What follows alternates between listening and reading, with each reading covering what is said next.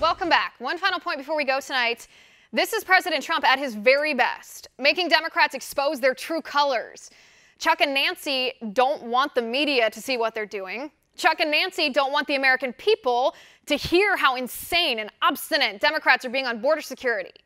Because Chuck and Nancy and the rest of the ancient Democrats aren't listening to the American people.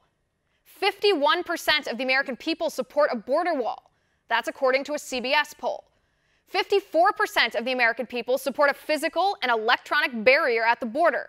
That is according to a Harvard-Harris poll. But Nancy Pelosi doesn't care. Nancy Pelosi doesn't want you to know. She doesn't care what you think. Nancy Pelosi called President Trump's border wall, the one that you want, immoral, ineffective, and expensive. Excuse my French, but what a bunch of BS.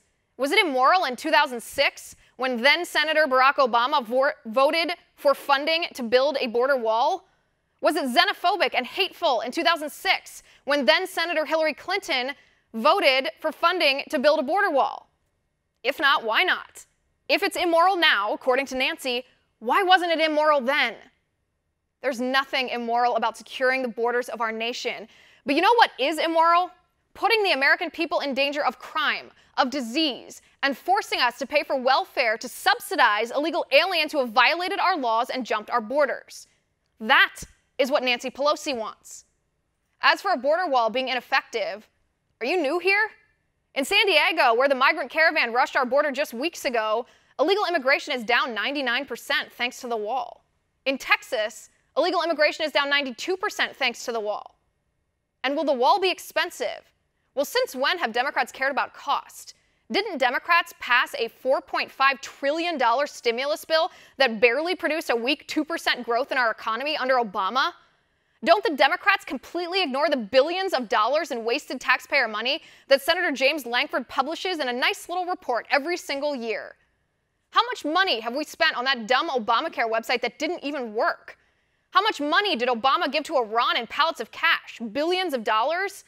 How much of our taxpayer money goes to Planned Parenthood, the largest abortion provider in the nation? $500 million every year. How much do we spend on stupid studies that prove that men are more attracted to younger women? No dip, Sherlock. I could have told you that for $50 instead of spending thousands of taxpayer dollars on it. The border wall will pay for itself in a matter of years, less than a decade, according to the Center for Immigration Studies. The truth of the matter is, Nancy Pelosi doesn't think the border wall is immoral, ineffective, or expensive.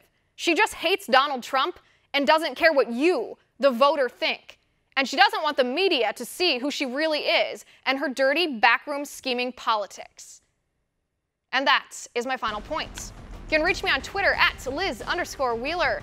If you like the show, please send me an email at oann.com/contact. In the meantime, catch us here tomorrow at 9 p.m. Eastern. And until then, have a good night.